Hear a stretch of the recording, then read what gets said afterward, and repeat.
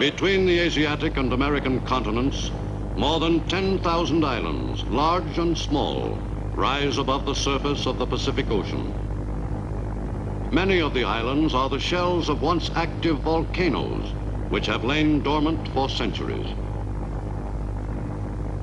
Near the equator, many of the dots in the expanse of blue Pacific are atolls, chains of tiny coral islands strung in a ring around a central lagoon. In November 1943, it became urgent for U.S. forces to seize certain strategic atolls in the Gilbert Islands, tiny strips of coral and sand named Makin and Tarawa.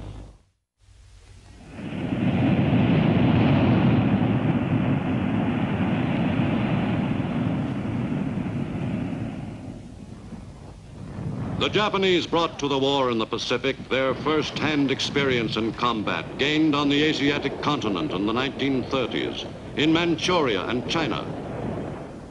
Through necessity, the Japanese soldier became practiced in adapting himself to any conditions, no matter how miserable. Though shorter than Occidental troops, the Japanese were husky and well geared to the demands of jungle fighting. But the Nipponese fighting man also had a good working knowledge of more formal warfare.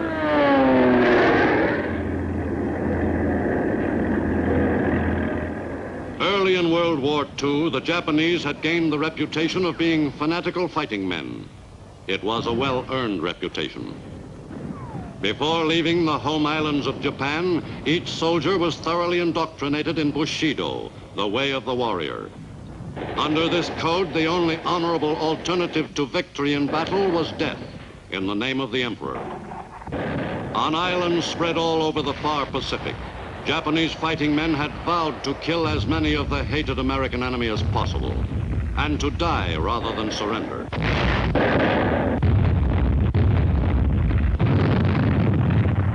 This fanatical will to die on the part of the individual Japanese fighting man was to make of the Pacific War a series of bloody engagements, stretching across thousands of miles of ocean to the shores of Japan itself. Some 9 million Japanese fighting men were dedicated to dying for their emperor and in honor of their ancestors. During World War II in the Pacific, many were to have that opportunity.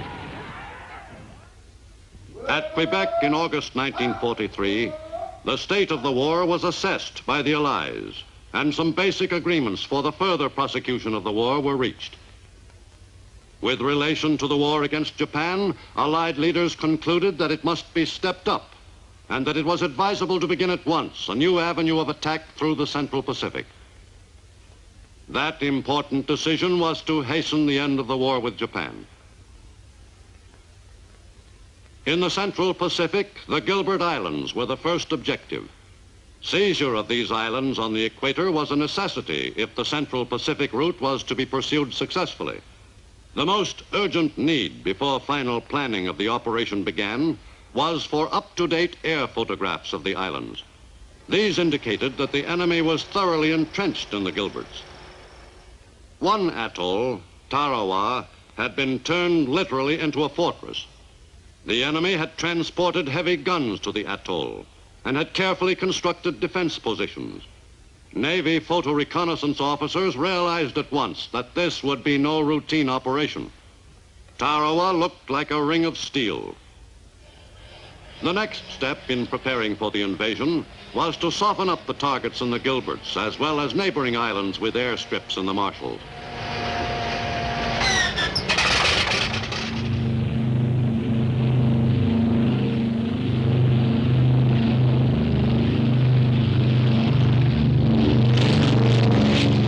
In October and November 1943, U.S. planes operating in the Central Pacific flew a series of raids on Japanese positions in the Gilberts and Marshalls.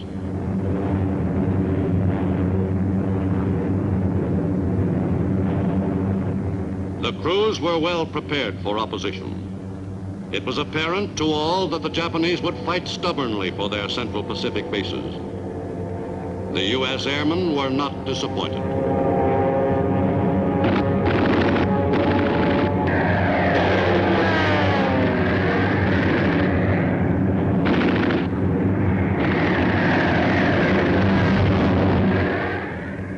principal targets in the Marshalls were the airfields, from which the Japanese planes operated, bases which were indispensable to the enemy's defense of the Central Pacific area.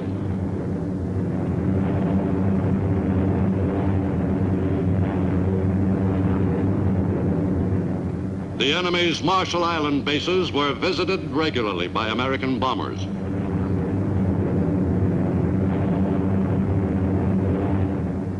From November 14th to November 21st, American Air Force bombers flew 13 missions to the Gilberts and Marshalls. In late November 1943, Cairo was the setting for a major conference of Allied government leaders. On that hot Egyptian autumn day, the conduct of the war against the enemy in the Pacific was being crystallized, the path to final victory charted. The U.S., England, and China were committed to a policy of unrelenting pressure against the Japanese. At the same time, on the front in China, the Japanese armies were driving ahead. While the Cairo conference was in session, Nipponese ground forces were attacking the Chinese in Hunan province.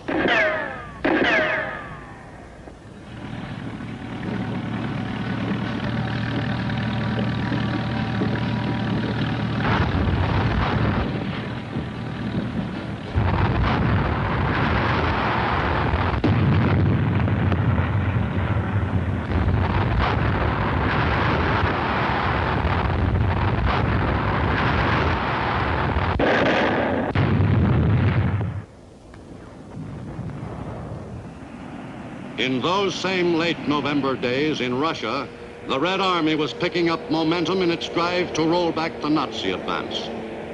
By November 21st, Russian troops had advanced beyond the shores of the Dnieper.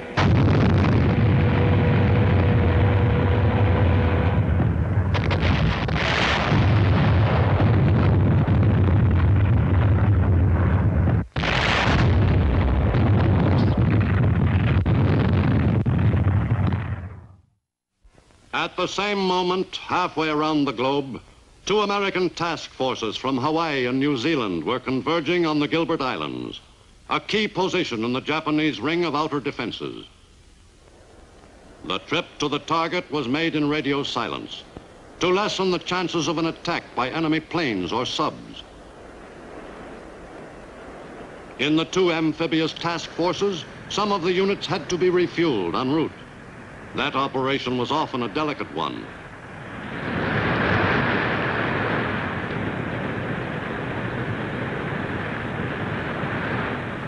When a fighting ship needed fuel, the job had to be done, and promptly, regardless of what the weather was like.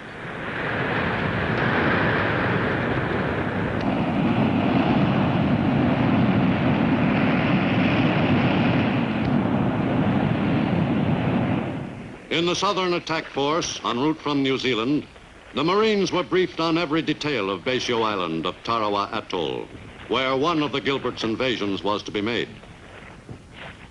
These briefings were repeated so that every man would be well familiar with the island's topography and landmarks. The men put their spare time to good use. They were well aware that a weapon in top working order would often save their lives. As the ships neared the objective, the crews expected an enemy air attack. But the convoys were not disturbed by any organized enemy raid. Just before D-Day, the men dedicated their efforts.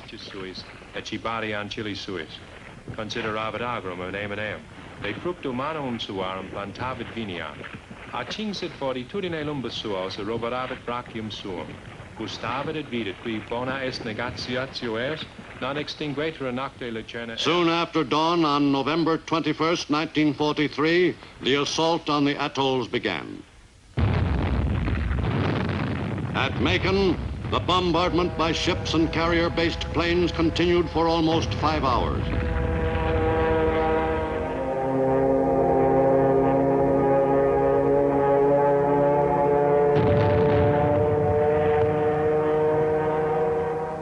One reinforced regimental combat team, the 165th of the Army's 27th Division, was to make the attack against Makin. This was the first taste of combat for the men in the assault waves.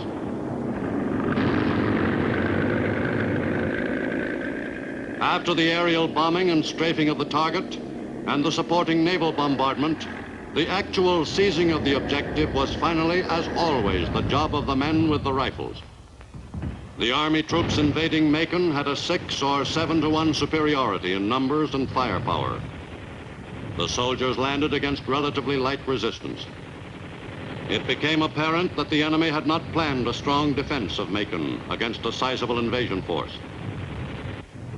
Ashore on Butaratari Island of Makin Atoll, the soldiers encountered some opposition, but successfully overwhelmed the small enemy garrison.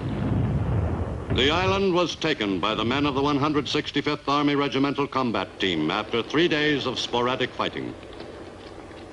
Many military men felt that the job should have been achieved in a shorter time, considering the light Japanese defenses. In any case, the enemy had been thoroughly wiped out at Makin. 100 miles to the south of Makin, Beisho Island of Tarawa Atoll was the target for the southern attack force. Early on D-Day morning, the Navy went into action once more in an attempt to soften up the objective for the landing. The plan called for carrier planes to coordinate their attacks with the warship's bombardment and with the invasion pattern itself. But the schedule soon became upset, and the confusion on the timing of various elements of the attack had a calamitous effect on the operation. The Navy shelled the target island of Beisho on D-Day morning for only 3 hours before the landing.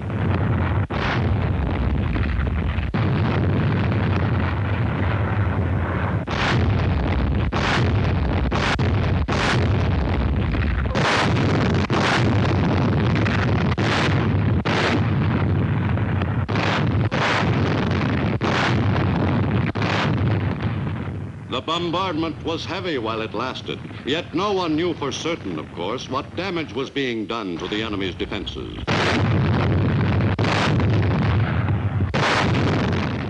Someone said confidently that not a Jap would be left alive on the island to contest the Marines' assault. Before dawn, the invasion vehicles started for the line of departure. The naval bombardment continued at intervals almost to each hour.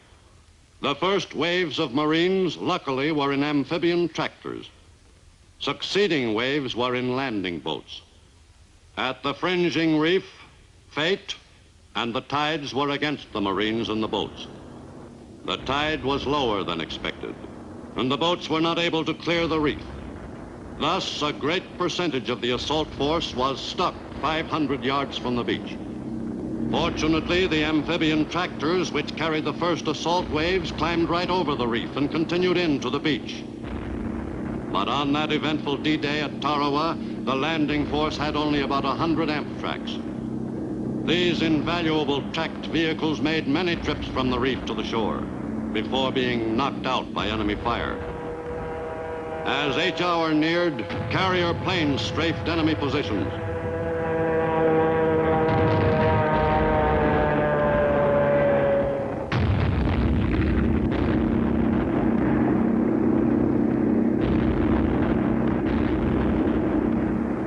The assault Marines continued toward shore, while the carrier pilots had one last crack at the enemy.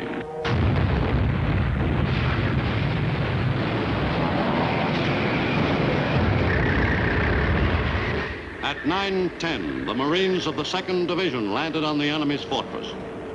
The fight for a foothold on the tiny beach of Tarawa was tougher than anything the Marines had ever faced. Casualties were very heavy.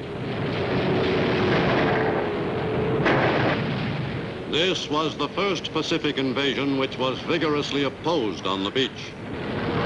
During those first bitter hours, it grew readily apparent that the fight for Tarawa was to be a battle of epic proportions. Of the hundreds of Marines who had been forced to wade in to shore from the reef, many were cut down by the enemy's fire.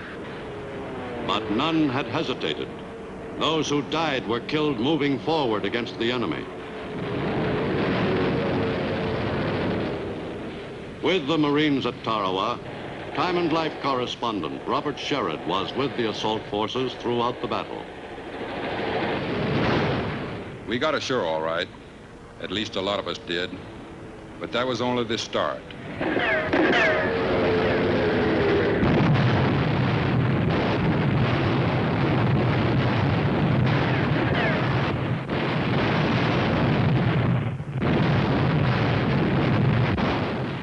Except for our tiny beachhead, the enemy held the rest of the small island. They had to be dug out of their pillboxes and bunkers. We calculated that the chances of a man being killed or wounded within the hour were about 50-50.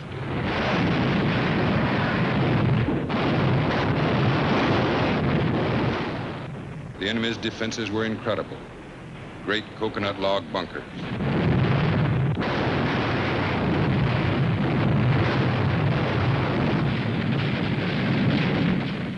The job of getting the Japanese inside was left to the men on foot, men with rifles, grenades, and flamethrowers.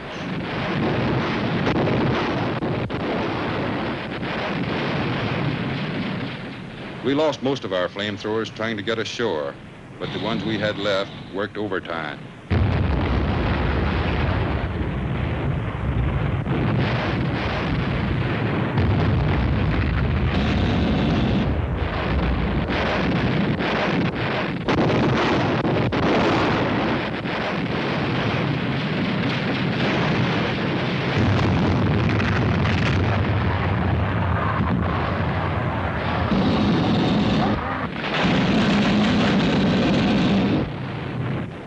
There was no such thing as a rear area in this battle. The enemy was always only a few yards away.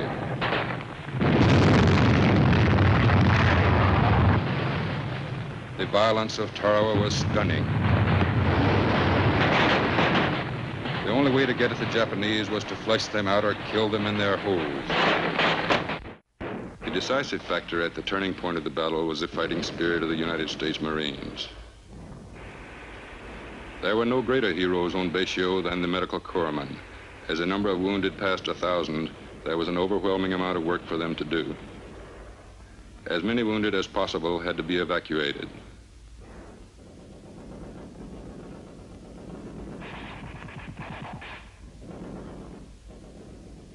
The final count was 2,101 Americans wounded in action.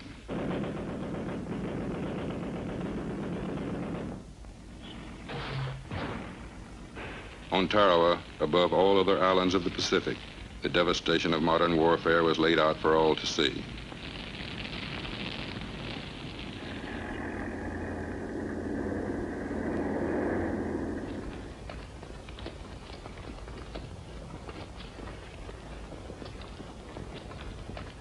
There was some mopping up to do, as always after a battle. There were still caves to blow up or close up. Still some die-hard Japanese snipers to be routed out of their holes. On Tarawa, we encountered the fanaticism that we had come to expect of the enemy.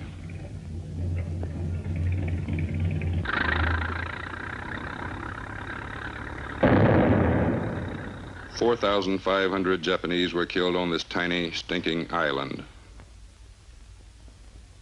Altogether, only 17 Japanese surrendered, less than 1/2%. In addition, 129 Koreans gave up. They had served as laborers, but doubled as riflemen. The enemy soldiers always seemed surprised when they found that we didn't kill prisoners. Judging by the nature of the enemy as we had seen him in action, the road to Tokyo, still some 4,000 miles long, would be a rough one. For every prisoner taken on Bayshore, we would find hundreds of thousands of fanatical Japanese between Tarawa and Tokyo who were ready to fight to the death. The battle on this sandy square mile was the toughest single fight in the 167-year history of the Marine Corps. Whatever lay ahead, the lessons learned at Tarawa would prove invaluable in future operations against other islands closer to Japan. On November 24th, at 1:30 in the afternoon, only 76 hours after the first wave stormed the beach, the island was declared secure. The stars and stripes flew proudly over the island, which the Japanese had turned into a carefully constructed fortress. Nearby, there was a second flag raising. The Union Jack, flying from another coconut palm, proclaimed the return to British rule of Tarawa, the capital of the British Crown colony of the Gilbert and Ellice Islands.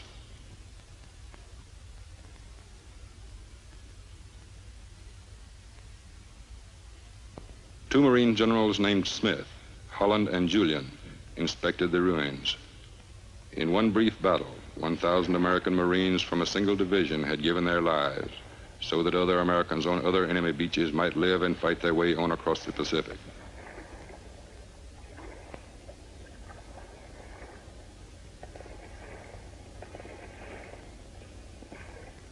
What I saw on Bayshore was, I am sure, one of the greatest works of devastation wrought by man. The enemy had boasted that he could hold this island against the onslaught of 1,000,000 men. But he hadn't reckoned with the fighting spirit of the United States Navy and Marine Corps.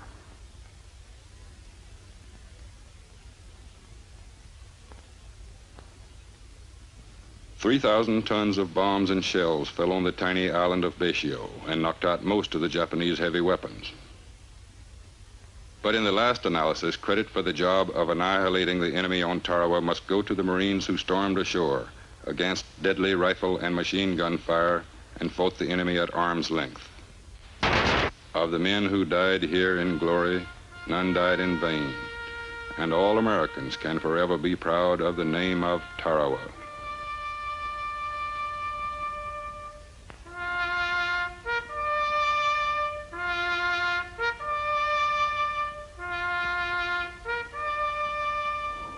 The objective had been seized, and the most important single part of that objective was the airstrip, from which the attack against the enemy could be carried forward more effectively. Before the last Japanese snipers were killed, the Seabees were hard at work repairing the strip.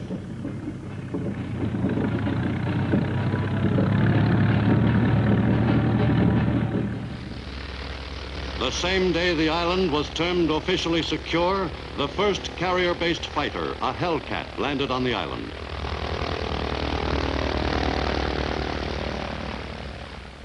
The assault Marines welcomed the first Navy pilot to the airstrip, now under new management. On November 25th, only 4 days after D-Day, the Marines began to leave the island. They had fought through 76 hours of the bloodiest battle the Marine Corps had ever experienced. A battle which was to rank with other historic American struggles: Belleau Wood, the Alamo, the Bonhomme Richard, Concord Bridge. On the tiny sandspit of Bayshore at Tarawa Atoll, under the equatorial sun in late November 1943, they had indeed made history. From the airstrips in the Gilberts, U.S. planes extended their range over the Eastern Carolines and the Eastern and Central Marshalls. American bombers increased the frequency of their visits to the Marshalls, the island group next on the invasion timetable in the Central Pacific Theater. U.S. pilots in that area became most familiar with half a dozen atolls in the Marshall Group. The lessons learned at Tarawa were carefully remembered by the pilots who gave the Marshalls a pre-invasion going over.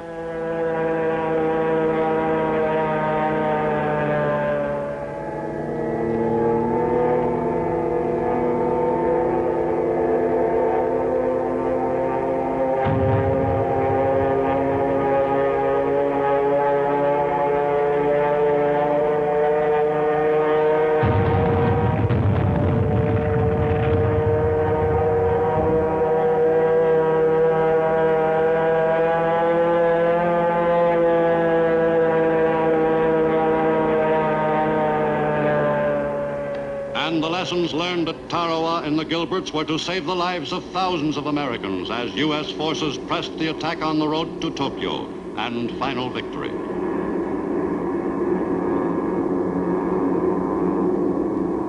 Plunging deeper into enemy waters with each fresh assault, the U.S. Navy paced the attack in the amphibious drive toward the enemy's home islands.